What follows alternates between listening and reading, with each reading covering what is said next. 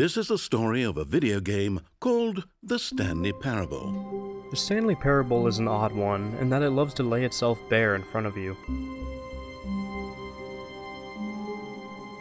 Whereas most games try to keep their design and mechanics a bit of a secret, but don't tend to pull it off all that well, the Stanley Parable does the exact opposite.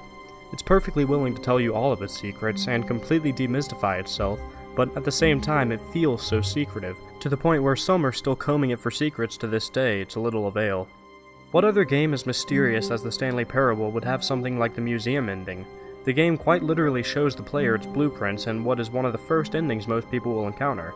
And what's more, if you look at those blueprints closely, you can find the path to one of the most well-hidden and interesting endings clearly labeled, begging you to try it out. The confusion ending.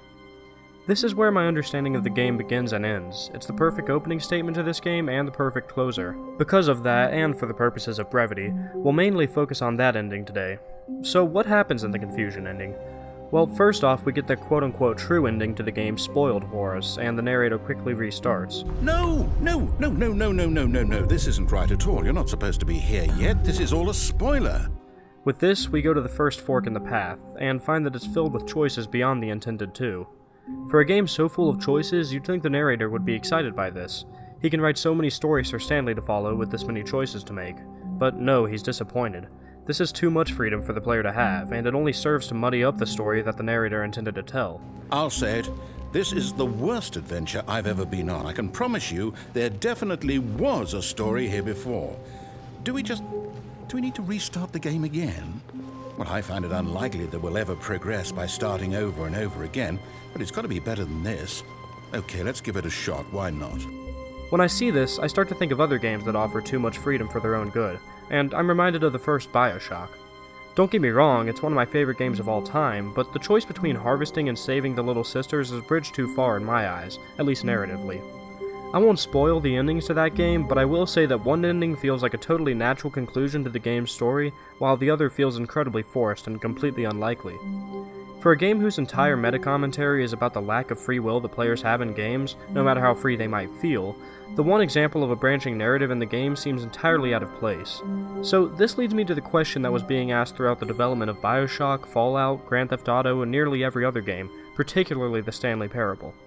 How much free will should the player have in our game? Obviously, different games will have a different answer, but there's a huge frustration behind answering this question. For every inch you give the players, they'll take a mile. Half-Life 2 has an incredibly strong narrative, and outside of that, one of the best aspects of the game is how freely Valve lets players use the assets from it.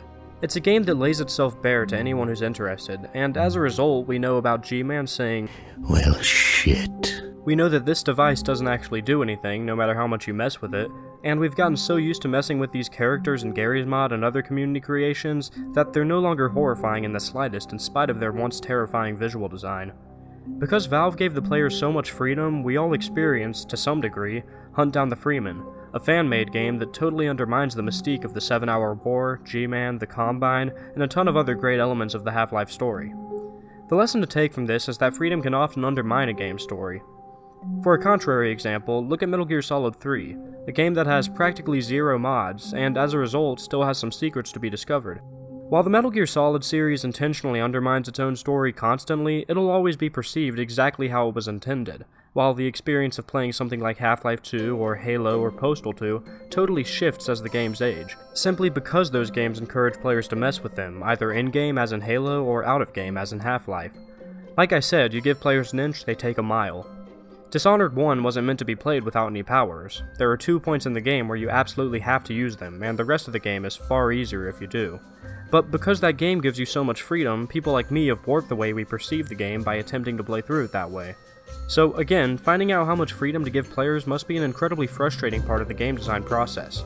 They'll always want more freedom than you give them, but every bit of freedom leads to further undermining of the narrative you want to tell, and the statement you want to make. This frustration is what drives every inch of the Stanley Parable, and it's the reason the game occasionally just concedes and lays itself bare to the players.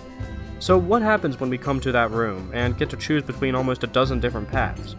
Well, the narrator quickly gets bored, and the story quickly gets boring. The narrator wants to have an exciting story, but all of this player freedom only serves to hurt the pacing of that story. Metaphorically, the game designer tried out a design where the player had a ton of freedom, and it just hurt the story. So we restart the game and try a new design. This time, the player has no choice at all, and the story loses all meaning because it doesn't connect us to it through the illusion of choice. Well, do you know what? Since I've completely forgotten what we were supposed to be doing, how about this? You win! Congratulations! I know you put in a lot of hard work, and it really paid off, so good job. Oh, no. No, I don't feel right about this at all.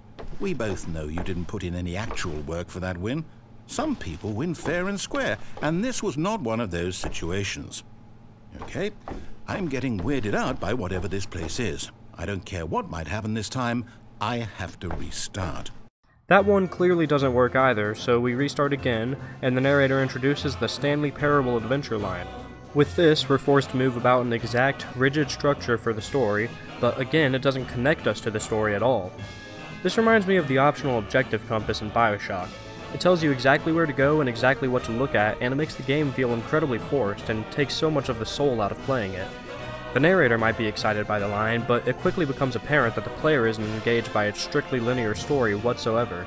So by this point, we've tried 3 different designs, each one with a different amount of player freedom, and each one failed. So what's the perfect balance? 2 choices? 4? You can just sit there in your room writing totally abstract poetry that has no meaning whatsoever to anyone other than yourself, ultimately getting no recognition and getting nowhere philosophically. Or you can water down what you want to do in order to make it something that other people will want to engage with. I can't think of any better example of pure frustration. Now let's focus on the opposite side of that coin, the players. While the entire Confusion ending has been a picture of linear and non-linear game design, the next section of it is purely freestyled. Not even the narrator knows where we're going with this. And every hallway we walk down just gets more and more boring and empty until eventually we find a room where we actually have a choice to make, both paths leading to a whole world of possibilities. The narrator eventually forces us to take the right door, and we find a big room with a projector, and we learn that both paths led here all along. Projected on the wall is the entirety of the Confusion ending laid out for us in perfect writing. While we may have made 1 or 2 choices along the way, none of them ultimately mattered. The player felt like they had escaped the Stanley Parable, and the narrator felt the same, but then we see this harsh reminder that everything we've seen so far was planned in advance, cold and calculated. The narrator is just as crushed by this as we are. It's all determined? So now, according to the schedule, I restart again. Then what? Am I just supposed to forget? Well, what if I don't want to forget? My mind goes blank simply because it's written here on this thing, wall. Well, who consulted me? Why don't I get to decide? Why don't I get a say in all of this? Is it really... The ending to the Confusion ending seems to represent the narrator finally realizing just how fun non-linearity and player freedom is, whereas he's so prudish about the player breaking away from his story in most of the other endings. By resigning and giving the player some freedom, he's liberated himself from worrying so much about his story and his artistic message, but ultimately it led to this realization, that no matter how much freedom you give the player to make their own path, you're still the one making the paths. The illusion of choice is all you can ever give a player. All roads lead to the realization that their experience was planned ahead of time. The narrator and Stanley only want to destroy each other, Stanley with his annoying free will and the narrator with his annoying storytelling, but the two also need each other. If you write poetry for only yourself, nobody else will want to read it and you'll never progress, but if you write poetry for someone else, you'll just be worried that they aren't picking up on the subtleties of your message. There is no escaping the Stanley Parable, whether you're the game designer or the player. No matter what game you're talking about, and no matter how much freedom it offers you, you're always going to be walking through someone else's halls, and some annoying stranger is always going to be walking through yours.